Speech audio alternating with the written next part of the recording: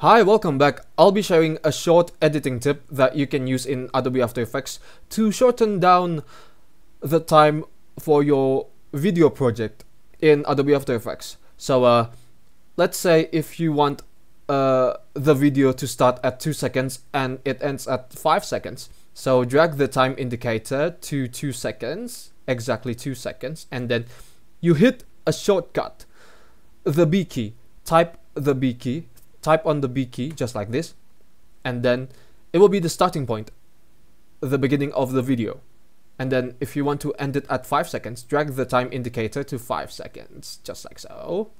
And then you hit the N key on your keyboard. That will be the end of your video.